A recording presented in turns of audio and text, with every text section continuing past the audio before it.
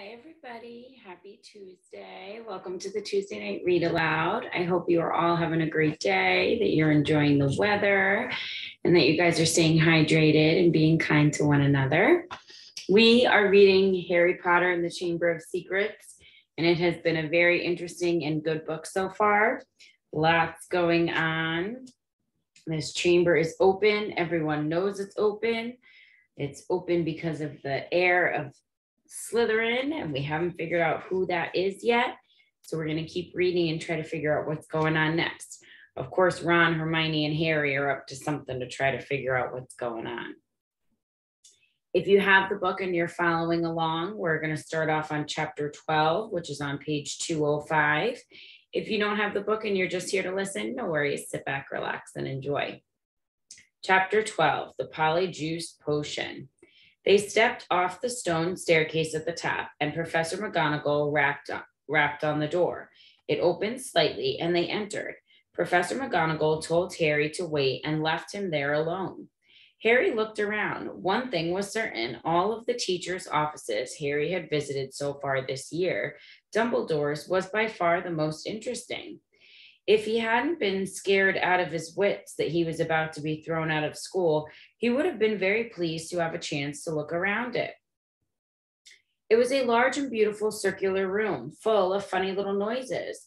A number of curious silver instruments stood on spindle-legged tables, whirring and emitting little puffs of smoke. The walls were covered with portraits of old headmasters and headmistresses, all of whom were snoozing gently in their frames. There was also an enormous claw-footed desk, and sitting on a shelf behind it, a shabby, tattered wizard's hat, the Sorting Hat.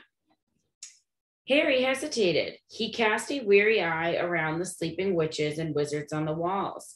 Surely it couldn't hurt if he took the hat down and tried it on again, just to make sure it had put him in the right house. He walked quietly around the desk, lifted the hat from its shelf, and lowered it slowly onto his head. It was much too large and slipped down over his eyes, just as it had done the last time he put it on. Harry stared at the black inside of the hat, waiting. Then a small voice in his ear said, "Be in your bonnet, Harry Potter." Yes, Harry muttered. Sorry to bother you. I wanted to ask." "You've been wondering whether I put you in the right house," said the hat smartly. "Yes, you were particularly difficult to place. But I stand by what I said before." Harry's heart leapt. "You would have done well in Slytherin." Harry's stomach plummeted.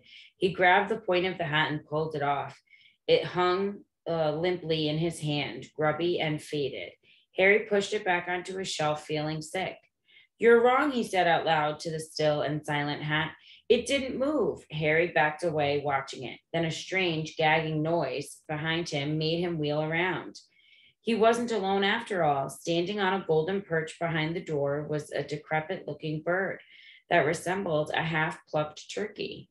Harry stared at it, and the bird looked playfully back, making its gagging noise again. Harry thought it looked very ill. Its eyes were dull, and even as Harry watched, a couple more feathers fell out of its tail. Harry was just thinking that all he needed was for Dumbledore's pet bird to die while he was alone in the office with it, when the bird burst into flames. Harry yelled in shock and backed away into the desk. He looked feverishly around in case there was a glass of water somewhere, but couldn't see one. The bird, meanwhile, had become a fireball. It gave one loud shriek, and the next second there was nothing but a smoldering pile of ash on the floor. The office door opened. Dumbledore came in, looking very somber. "Professor," Harry gasped, "your bird. I couldn't do anything. He just caught fire." To Harry's astonishment, Dumbledore smiled. "About time, too," he said. "He's been looking dreadful for days. I've been telling him to get a move on." He chuckled at the stunned look on Harry's face. "Fawkes is a phoenix, Harry. Phoenixes burst into flame when it's time for them to die and be reborn from the ashes. Watch him." Harry looked down in time to see a tiny, wrinkled newborn bird poke its head out of the ashes. It was quite as ugly as the old one. "It's a shame you had to see him on a burning day," said Dumbledore, seating himself behind his desk. "He's really very handsome most of the time. Wonderful red and gold plumage. Fascinating creatures, phoenixes. They can carry immensely heavy loads. Their tears have healing powers, and they make highly faithful pets. In the shock of foxes catching fire, Harry had forgotten what he was there for, but it all came back to him as Dumbledore settled himself in the high chair behind the desk and fixed Harry with his penetrating light blue stare. Before Dumbledore could speak another word, however, the door of the office flew open with an almighty bang, and Hagrid burst in, a wild look in his eyes, his baklava perched on top of his saggy black head, and the dead rooster still swinging from his hand. "It wasn't Harry, Professor Dumbledore," said Hagrid urgently. I was talking to him seconds before that kid was found. He never had time, sir." Dumbledore tried to say something, but Hagrid went ranting on, leaving the rooster again in his agitation, sending feathers everywhere. "It can't have been him. I swear it in front of the Ministry of Magic if I have to. Hagrid, You've got the wrong boy, sir. I know, Harry never—" "Hagrid," said Dumbledore loudly, "I do not think that Harry attacked those people." "Oh," said Hagrid, the rooster falling limply at his side. "Right. I'll wait outside then, headmaster." And he stomped out looking embarrassed. "You don't think it was me, Professor?" Harry repeated hopefully as Dumbledore brushed rooster feathers off his desk. "No, Harry, I don't," said Dumbledore, though his face was somber again, "but I still want to talk to you." Harry waited nervously while Dumbledore considered him, the tips of his long fingers together. "I must ask you, Harry, whether there is anything you'd like to tell me," he said gently, "anything at all." Harry didn't know what to say. He thought of Malfoy shouting, "You'll be next, mudbloods," and of the polyjuice potion simmering away in Moaning Myrtle's bathroom. Then he thought of the disembodied voice he had heard twice and remembered what Ron had said. Hearing voices no one else can hear isn't a good sign, even in the wizarding world. He thought, too, about what everyone was saying about him and his growing dread that he was somehow connected with Salazar Slytherin. "No," said Harry, "there isn't anything, Professor." The double attack on Justin and nearly headless Nick turned what had hitherto been nervousness into full panic. Curiously, it was nearly headless Nick's fate that seemed to worry people most. What could possibly do that to a ghost? People asked each other. What terrible power could harm who was already dead? There was almost a stampede to book seats on the Hogwarts Express so the students could go home for Christmas. "At this rate, we'll be the only ones left," Ron told Harry and Hermione. "Us, Malfoy, Crape, and Goyle. What a jolly holiday it's going to be." Crape and Goyle, who always did whatever Malfoy did, had signed up to stay over the holidays too. But Harry was glad that most people were leaving. He was tired of people skirting around him in the corridors as though he were about to sprout fangs or spit poison. Tired of all the muttering, pointing, and hissing as he passed. Fred and George, however, found all this very funny. They went out of their way to march ahead of Harry down the corridors, shouting, "Make way for the heir of Slytherin, seriously evil wizard coming through." Percy was deeply disapproving of this behavior. It is not a laughing matter, he said coldly. "Oh, get out of the way, Percy," said Fred. "Harry's in a hurry." "Yeah, he's off to the Chamber of Secrets for a cup of tea with his famed servant," said George shortly. Ginny didn't find it amusing either. "Oh, don't," she wailed every time Fred and asked Harry loudly who he was planning to attack next, or when George pretended to ward Harry off with a large clove of garlic when they met.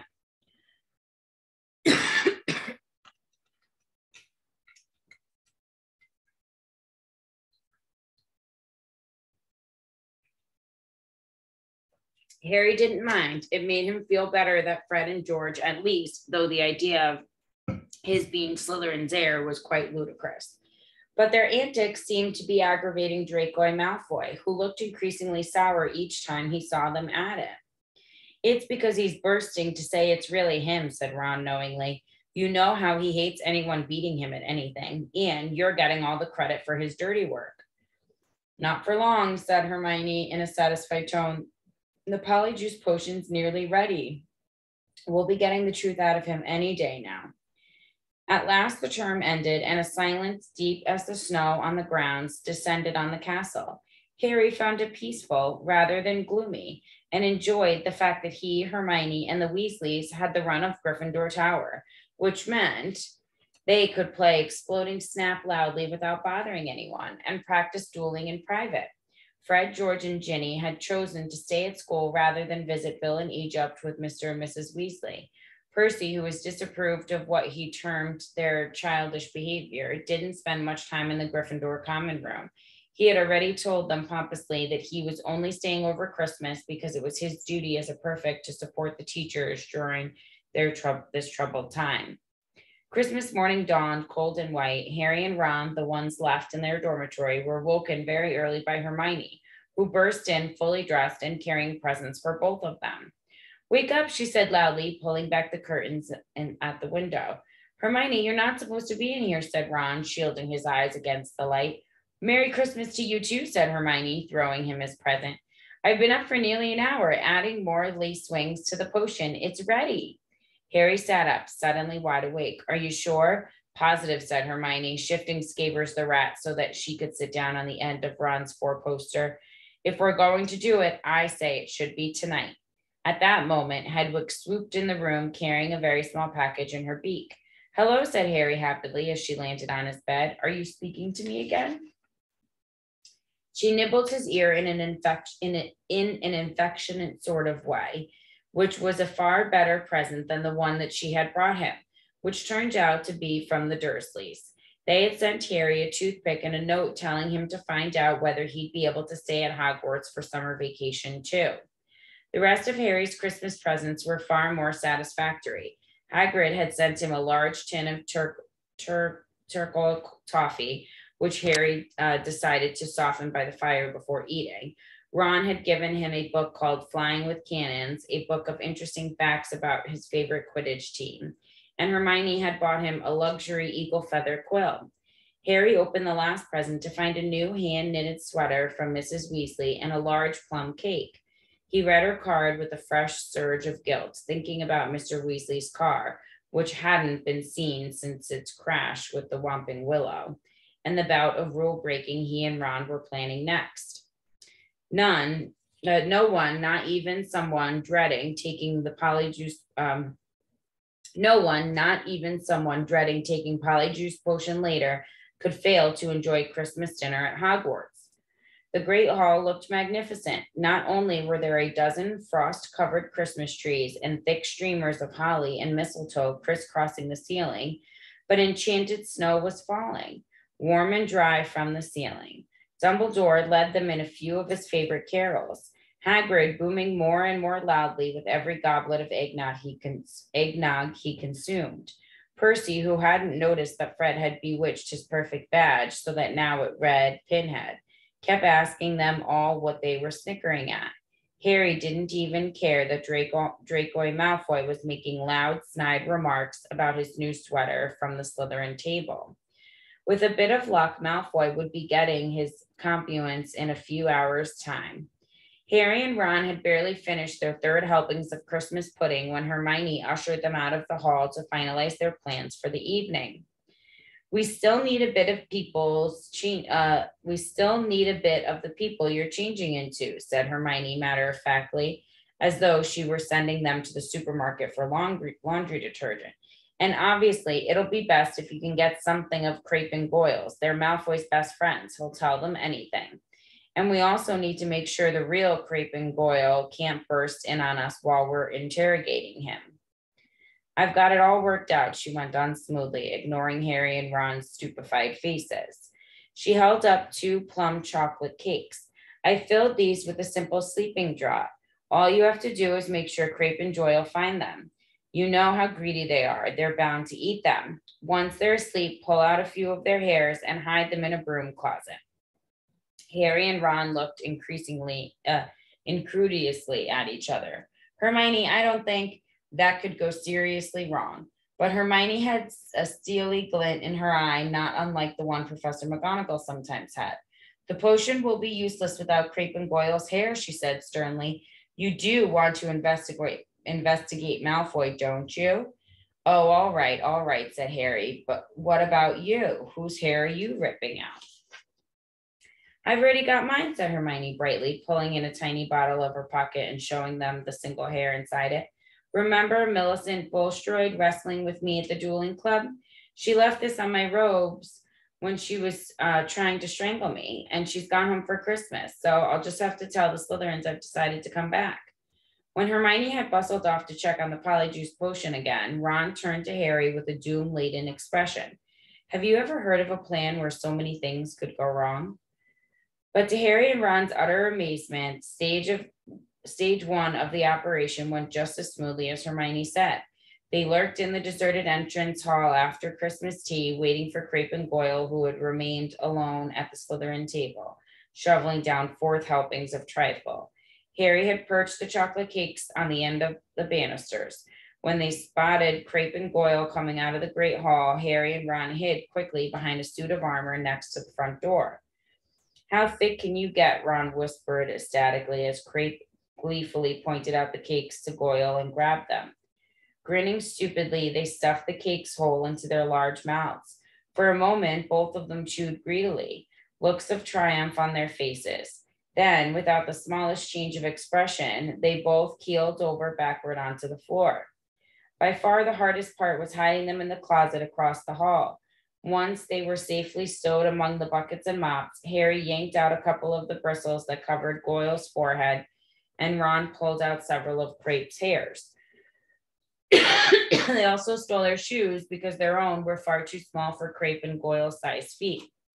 Then, still stunned at what they had just done, they sprinted up to Moaning Myrtle's bathroom.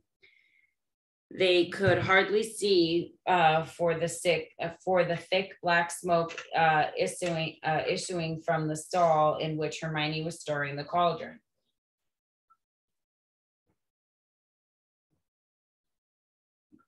Pulling their robes up over their faces, Harry and Ron knocked softly on the door. Hermione, they heard the scrape of the lock, and Hermione emerged, shiny-faced and looking anxious. Behind her, they heard the glop glop of the bubbling glutinous potion. 3 glass tumblers stood ready on the toilet seat. Did you get them? Hermione asked breathlessly. Harry showed her Goyle's hair. Good. And I sneaked these spare robes out of the laundry, Hermione said, holding up a small sack. You'll need bigger sizes once you're Crape and Goyle. The 3 of them stared into the cauldron. Close up, the potion looked like thick, dark mud, bubbling slushingly. I'm sure I've done everything right, said Hermione, nervously rereading the splotched page of Mosty Potent Potions. It looks like the book says it should. Once we've drunk it, we'll have exactly an hour before we change back into ourselves. Now what? Ron whispered. We separate into 3 glasses and add the hairs. Hermione ladled large dollops of the potion into each of the glasses. Then, her hand trembling, she took Millicent Bulstrode's hair out of its bottle and poured it into the first glass. The potion hissed loudly like a boiling kettle and frothed madly. A second later, it had turned a sick sort of yellow. Erg, essence of Millicent Bulstrode, said Ron, eyeing it with loathing. Bet it tastes disgusting. Add yours then, said Hermione. Harry dropped Goyle's hair into the middle glass, and Ron put Crape's into the last one. Both glasses hissed and frothed. Goyle's turned the khaki color of a booger, Crape's a dark mucky brown. Hang on, said Harry, as Ron and Hermione reached for their glasses. We'd better not drink them in here. Once we turn into Crape and Goyle, we won't fit. And add Millicent Bulstrode's no pixie. Good thinking, said Ron, unlocking the door. We'll take separate stalls. Careful not to spill a drop of his polyjuice potion, Harry slipped into the middle stall. Ready, he called. Ready, came Ron and Hermione's voices. 1, 2, 3. Pinching his nose, Harry drank the potion down into 2 large gulps. It tasted like overcooked cabbage. Immediately, his insides started withering as though he just swallowed live snakes. Doubled up, he wondered whether he was going to be sick. Then a burning sensation spread rapidly from his stomach to the very ends of his fingers and toes. Next, bringing him gasping to all fours, came a horrible melting feeling, as the skin all over his body bubbled like hot wax, and before his eyes, his hands began to grow, the fingers thickened, the nails broadened, the knuckles were bulging like bolts, His shoulders stretched painfully, and a prickling on his forehead told him that hair was creeping down toward his eyebrows. His robes ripped at his chest as his chest expanded like a barrel bursting its hoops. His feet were agony in shoes 4 sizes too small. As soon as it had started, everything stopped. Harry lay face down on the stone cold floor, listening to Myrtle gurgling morosely at the end of the toilet. With difficulty, he kicked off his shoes and stood up. So this was what it felt like being Goyle, his large hand trembling. He pulled off his old robes, which were hanging a foot above his ankle, pulled on the spare ones, and laced up Goyle's boat-like shoes. He reached up to brush his hair out of his eyes and met only the short growth of wiry bristles low on his forehead. Then he realized that his glasses were clouding his eyes because Goyle obviously didn't need them. He took them off and called, "Are you two okay?" Goyle's low rasp of a voice issued from his mouth. "Yeah," came the deep grunt of Crepes from his right. Harry unlocked his door and stepped in front of the cracked mirror. Goyle stared back at him out of dull, deepest eyes. Harry scratched his ear. So did Goyle. Ron's door opened. They stared at each other, except that he looked pale and shocked. Ron was indistinguishable from Crepe, from the putting bowl haircut to the long gorilla arms. "This is unbelievable," said Ron, approaching the mirror and prodding Crepe's flat nose. "Unbelievable." "We better get going," said Harry, loosening the watch, which was cutting into Goyle's thick wrist. "We've still got to find out where the Slytherin common room is. I only hope we can find someone to follow." Ron, who had been gazing at Harry, said, "You don't know how bizarre it is to see Goyle thinking." He banged on Hermione's door. "Come on, we need to go." A high-pitched voice answered him. I don't think I'm going to come after all. You go on without me." "Hermione, we know Mills and Bulstrade's ugly. No one's going to know it's you." "No, really, I don't think I'll come. You two hurry up. You're wasting time." Harry looked at Ron, bewildered. That looks more like Goyle," said Ron. "That's how he looks every time a teacher asks him a question." "Hermione, are you okay?" said Harry through the door. "Fine, I'm fine. Go on." Harry looked at his watch. 5 of their precious 60 minutes had already passed. "We'll meet you back here, all right," he said. Harry and Ron opened the door of the bathroom carefully, checked the coast was clear, and set off. "Don't swing your arms like that," Harry muttered to Ron. "Ugh, Crepe holds them sort of stiff. How's this? Yeah, that's better." They went down the marble staircase. All they needed now was a Slytherin that they could follow to the Slytherin common room, but there was nobody around. "Any ideas?" muttered Harry. "The Slytherins always come up from breakfast from over there," said Ron, nodding at the entrance to the dungeons. The words had barely left his mouth when a girl with long curly hair emerged from the entrance.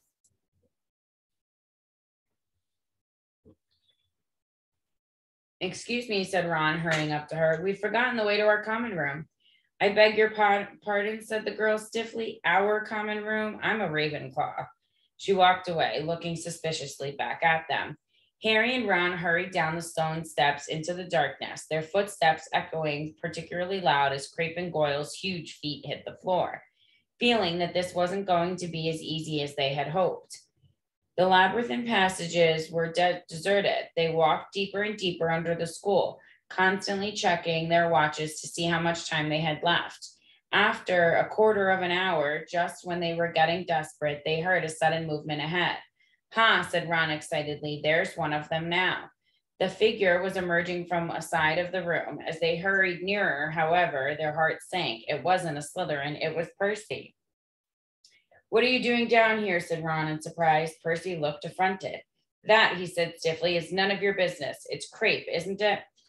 "Why, oh yeah," said Ron. "Well, get off to your dormitory," said Percy sternly. "It's not safe to go wandering around dark corridors these days."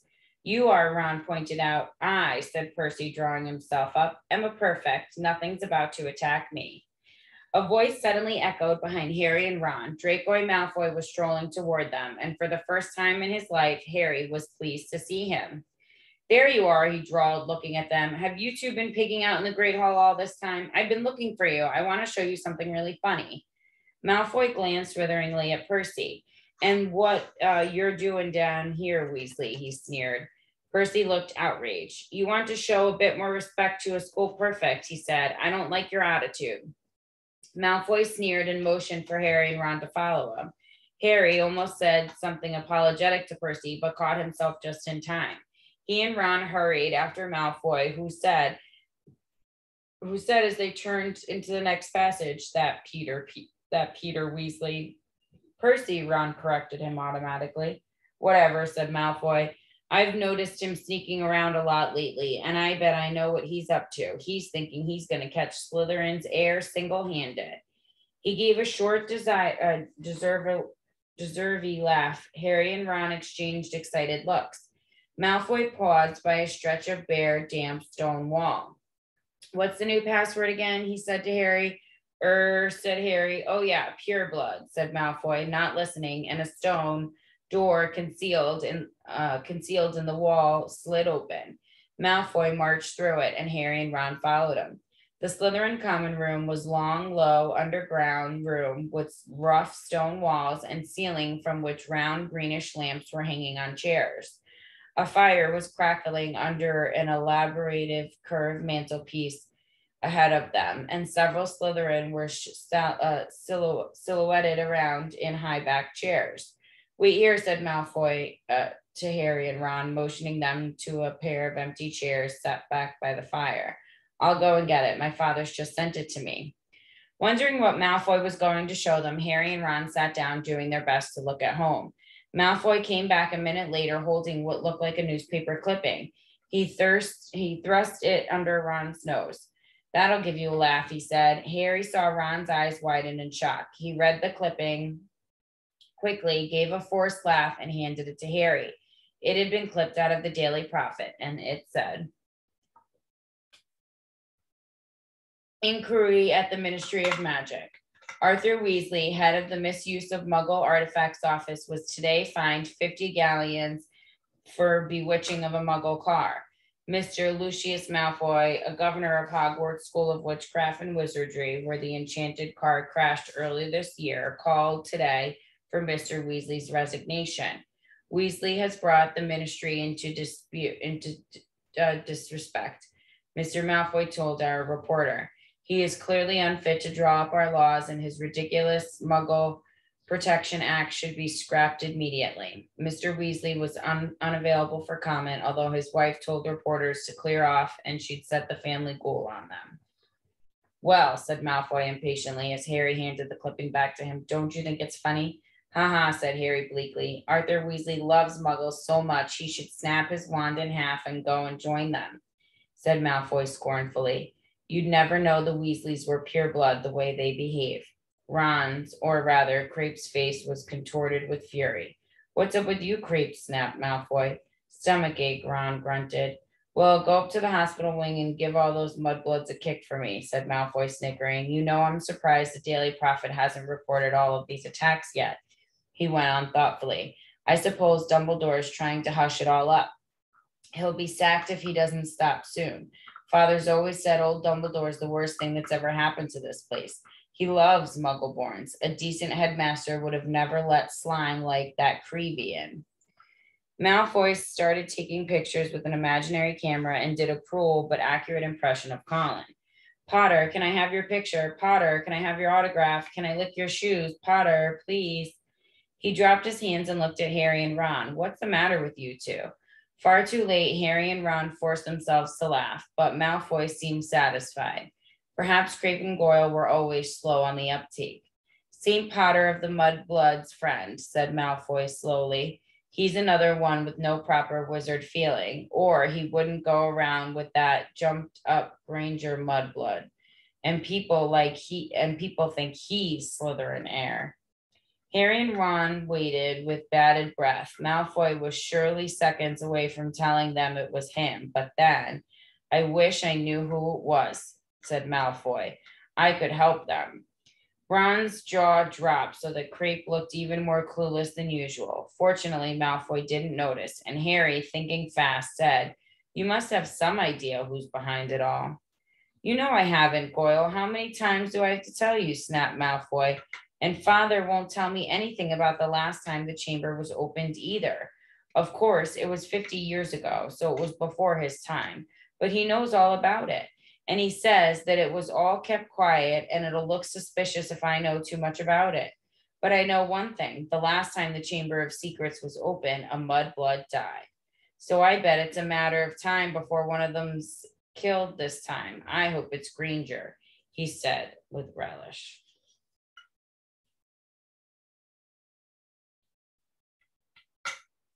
Ron was clenching Crepe's gigantic fists, feeling that it would be a bit of a giveaway if Ron punched Malfoy. Harry shot him a warning look and said, "Do you know if the person who opened the chamber last time was caught?" "Oh yeah, whoever it was expelled," said Malfoy. "They're probably still in Azkaban." "Azkaban," said Harry, puzzled. "Azkaban, the wizard prison, Goyle," said Malfoy, looking at him in disbelief. "Honestly, if you were any slower, you'd be going backward." He shifted restlessly in his chair and said, "Father says to keep my head down and let the heir of Slytherin get on with it. He says the school needs ridding of all the mudblood filth, but not to get mixed up in it. Of course, he's got a lot on his plate at the moment. You know, the Ministry of Magic raided our manor last week." Harry tried to force Goyle's dull face into a look of concern. "Yeah," said Malfoy. "Luckily, they didn't find much. Father's got some very valuable dark art stuff, but luckily, we've got our own secret chamber under the drawing room floor." "Ho," said Ron. Malfoy looked at him. So did Harry. Ron blushed. Even his hair was turning red. His nose was also slowly lengthening.